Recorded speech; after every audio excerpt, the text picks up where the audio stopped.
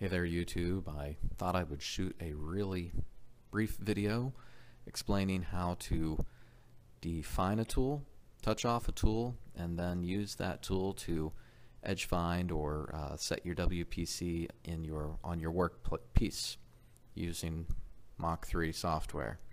So I'll try not to be so long-winded and get right to it. So we're going to define a tool, touch off a tool, and then use that tool to set up or edge find your Workpiece. So the very first thing that you're going to need to do, assuming that your machine has limit switches on it, is you're going to need to home it out.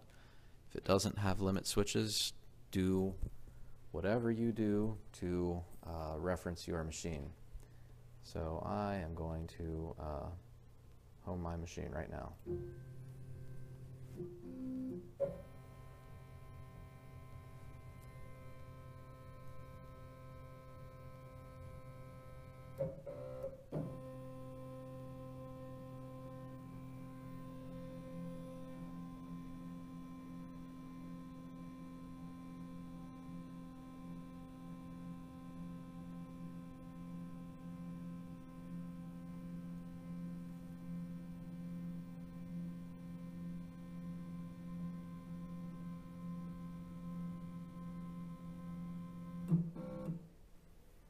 So there you go, and if I switch over to a machine coordinate system, all zeros. Okay, the next thing that you have to do is define your tool. So what you want to do is go to the offset page, and then you want to come down here to save tool offsets. Then you want to locate the empty spot where you're going to define your tool. So this is going to be a 5/16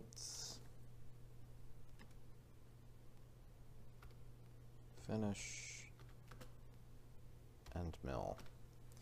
And I'm not going to load any values. I'm going to leave that all 0. And I'm going to say apply. Then OK. So if I double check that, there it is, 5/16 finish end mill. No values loaded right yet, but we're going to get some in there very soon.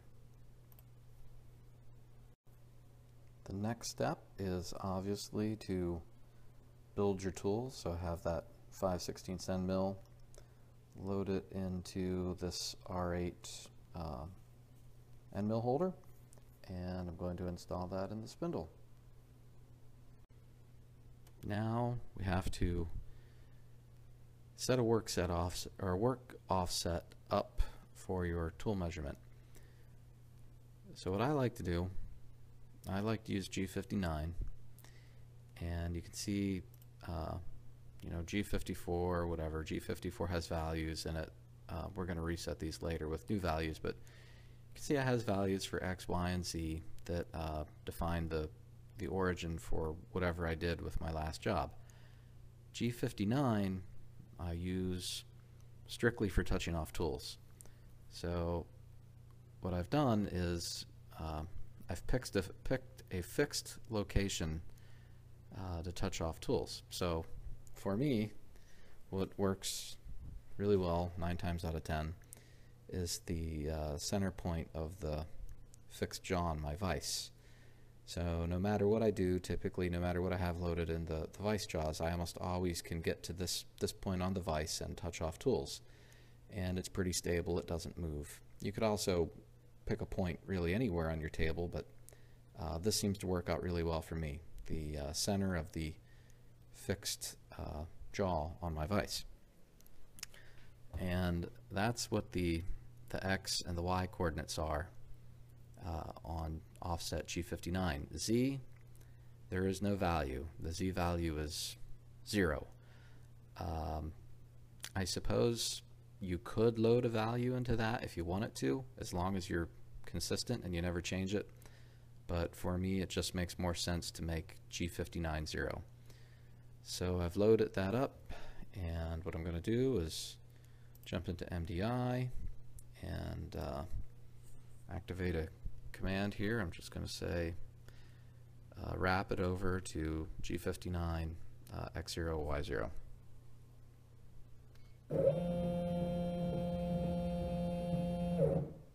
So there we go. And if I can jog this thing down,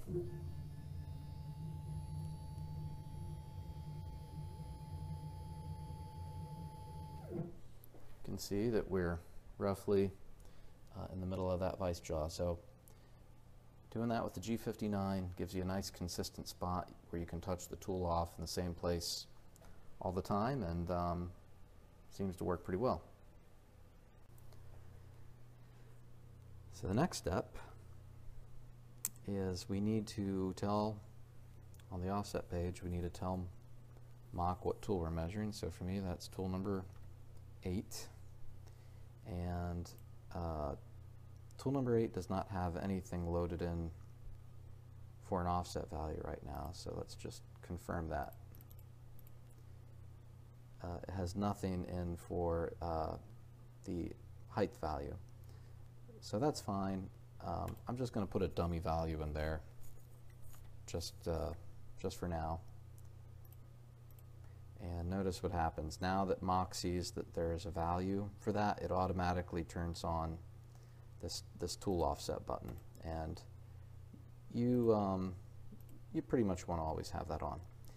This right here, gauge block height, I have it set to 5 thou, and that's because I'm using 5 thou thick plastic shim to touch off my tools, and that seems to be working really well for me. You could use paper, you could use basically any soft material that you can measure accurately. Paper, thin plastic, cellophane, whatever. I just happen to have an abundance of these 5 thou thick shims. So that's what I'm going to use. I'm going to use that shim. I'm going to slowly jog that tool down and set that height. So I like to get pretty close by hand. I use my Xbox 3 controller to jog the machine around. Right now, because I'm one-handed here holding this video, I'm just going to use the keyboard, but I'm going to just carefully try to get my end mills close to that without crashing as I can. So usually I can jog a little bit closer, but now what I'm going to do is jump into, I'm going to press the tab key on my keyboard, bring up this MPG mode, and I'm going to put the jog mode into step, and I'm going to set the step to 10 thou. And when I do that, I don't have to hold the safety on my little Xbox El Cheapo pendant. So I'm just going to very carefully jog this thing down, and I would recommend wearing safety glasses when you do this in case you happen to crash a tool.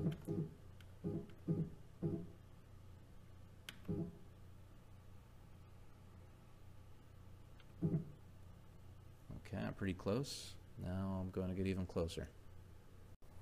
Okay, now I'm going to change my step, or my jog step, down to 1/1000th of an inch. And whenever I'm doing that, I always go in the opposite direction that I really want to go first, just to make sure that I'm not going to crash my machine. If you think you're in a 1/1000th of an inch increment, but you happen to be in, let's say, a 1/10th of an inch increment, you could see how quickly you could smash the tool into the workpiece, and that kind of ruins your day. So now that I've jogged in the positive Z direction a few times, I know I can go in the negative Z direction, and I'm not going to get in trouble. So I'm just going to, I'm good distance away from my vice jaw right now, so I'm going to try to take these steps out as quickly as possible. And when I know I'm close, I'll start looking for drag.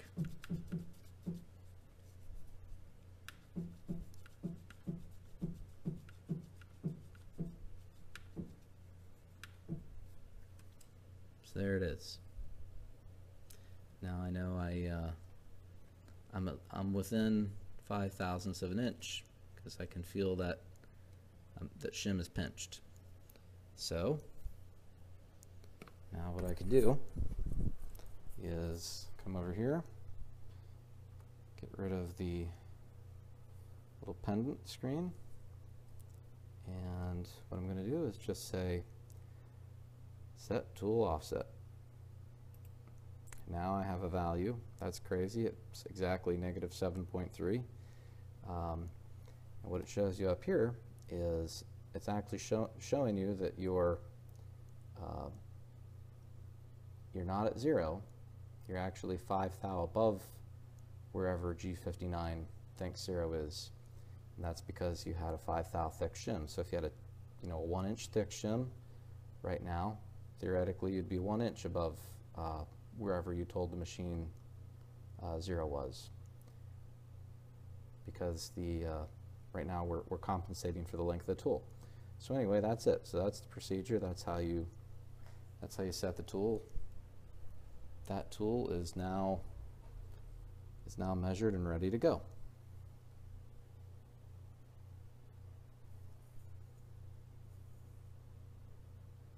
So just for emphasis, so tool number 8, if I go into Save Tool Offsets and scroll down, tool number 8 now has a value under that H column, and you can see -7.300276, so it's not exactly 7.3, but it's rounding. So we're good.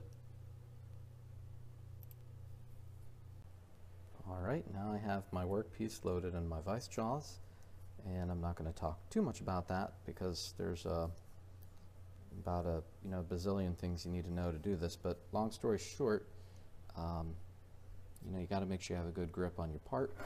You have to make sure you have enough material exposed in the vice jaws so you don't machine the vice jaws accidentally. This I'm hanging on to a rough billet. Unfortunately, both of my parallels are tight, so that tells me I have it tapped down and it's sitting in there pretty well. But a lot of times when you're on a rough billet where it's not all nice smooth perpendicular or square surfaces, maybe you may have 2 parallels under it, but maybe really only one of them is tight, and that's okay because I'm machining all the features I need on the top, then I'll flip it over and finish it. So anyway, there's a lot to say about this part of the process. I don't want to get into all of that, but we have the piece in the vice jaws, so we're ready to touch it off. So the procedure I'm going to use is really similar to what I did before. I am going to use a 5 thou thick piece of shim, except now I'm going to touch this tool number 8 that we already measured. I'm going to touch off the top of the workpiece, call that 0 or whatever I want to call it, and establish it. So the way I do that, I have tool 8 in the spindle, and this is, you definitely want this turned on because now it's going to use the tool length when it calculates the G54 value.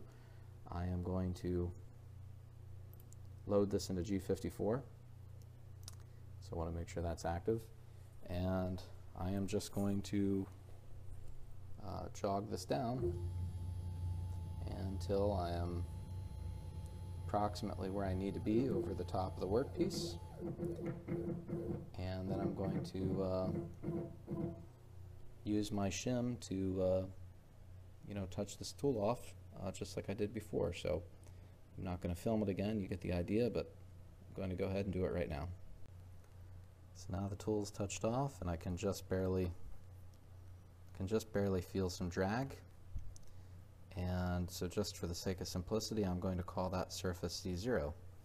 So what I'm going to do is come over here to Mach, get that jog screen, or that jog pendant thing off the screen. So G54 is active. I am in position. Up here, I've told it I was using a 5 thou thick shim. Tool number 8 is active in the spindle. Tool offset is on. And what I'm going to do is set the Z value. So there it is. And what happens now just like before, that z value, which is telling me G54's value, it's telling me that I am 5/1000ths of an inch above the surface that I've called Z0. So that's calculating the length of the tool plus the height of the shim, and now G54 is set up. We're touched off in the Z direction. So now we can move on to X and Y. The procedure to touch off your X and Y uses this screen in the bottom left-hand corner of the offset screen. And what you need to do, we're going to use the end mill as an edge finder. So it's a 5/16 end mill, so the diameter of the end mill is actually 0.3125. But what I'm going to do is, once again, I'm going to use my 5 thou thick shim to be a spacer between the end mill and the workpiece. So you have to double the value. So the diameter of the end mill is 0.3125. I'm going to put a 5 thou thick shim between the perimeter or the diameter of the end mill and the workpiece. So I've increased the effective diameter of the end mill by 10/1000ths of an inch. So that's why I load a value of 0.3225 in here when I'm actually using a 0.3125 end mill. So that's what we do next. So I'm going to turn the spindle on to a really slow RPM, and I'm going to jog it over here in the X direction, and I'm going to touch it off. Okay, here we go.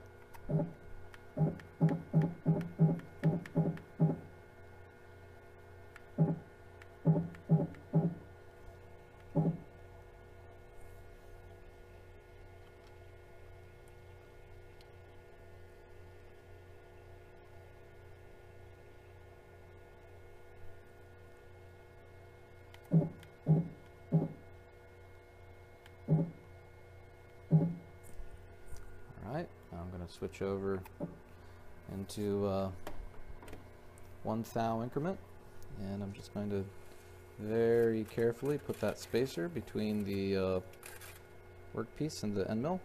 I'm going to jog that thing over.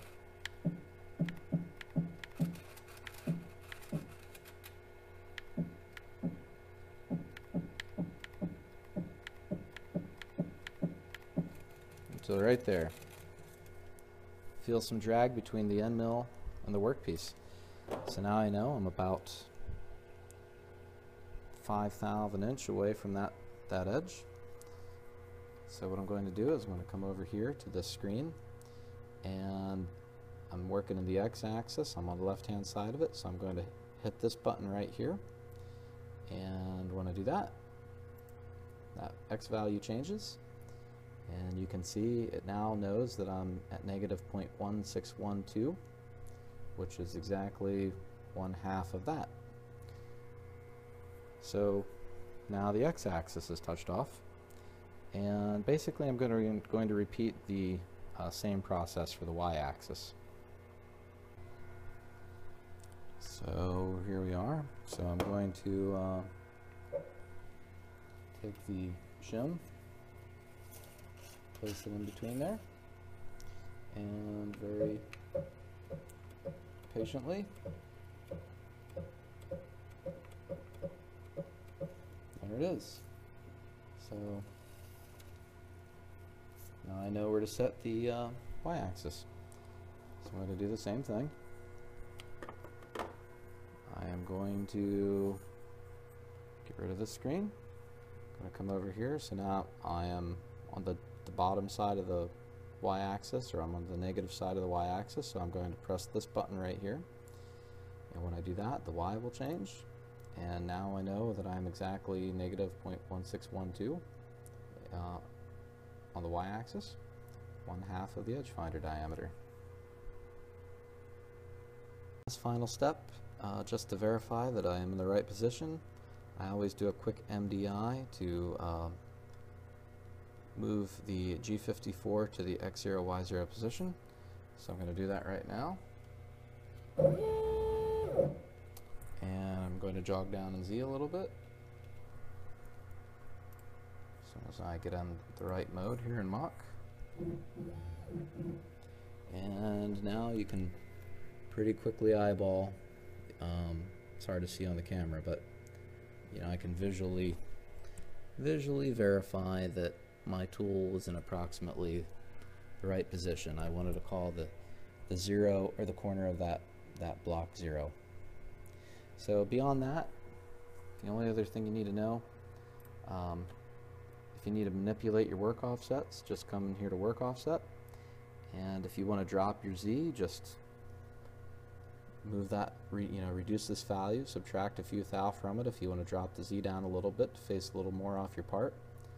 If you need to alter the X or the Y, you can do the same thing there. And that's pretty much it. So there you go. That's a brief little tutorial on how to touch off your tools and touch off your parts. Basically set up your job in Mach 3.